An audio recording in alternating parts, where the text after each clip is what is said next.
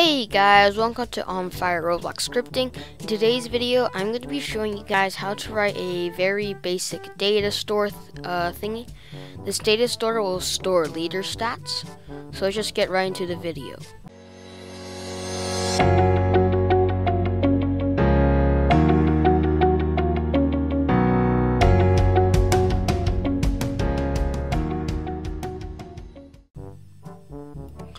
Okay, so first you want to go into View and then open Explore. You don't need properties for this tutorial. Just insert a script into script service, and then name it Data Store.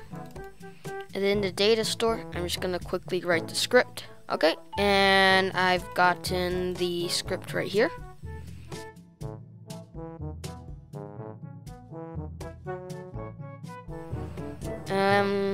So yeah, instead of writing it in front of everyone, I actually decided just to write off camera, and this will also save you guys time, but I will explain what it does right now.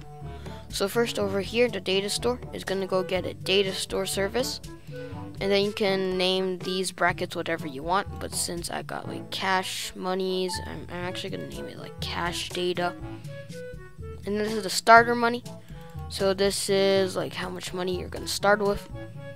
And then when the player is in, just create a new leader stats and create a new int value, or like the value. And then this is going to be my cash. And then when the player leaves, just set the data store into the data store. And the next time the player joins, it's going to load in the data. That's basically what it does. Just make sure you go into View. And then go into... No, not View. Go into Home, Game Settings, Permissions, just make it public, and then go into Security, and make sure you have this thingy on, like Data Stores, so you can access the data store, and then save it to Roblox, and then publish it to Roblox, just like that, and then go find your game.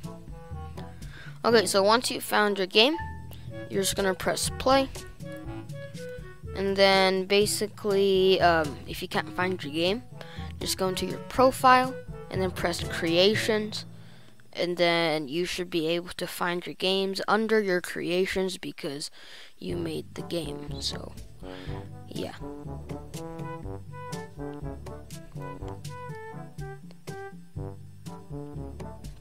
So once you've loaded in, you can see over here I got 100 cash. Since there's no way for us to get cash right now, just go into this thingy, this Roblox sign, go to settings, go to developer console, and then go to the server, and then just write game.players. And then write your own username. So since I'm called Goat Sharpener, I'm gonna write Goat Sharpener, and then .leaderstats. And then whatever this name up here is, so cash dot value equal, I'm just gonna set it like 10,000 right now. So now I've got 10,000 cash, and then I'm gonna leave the game.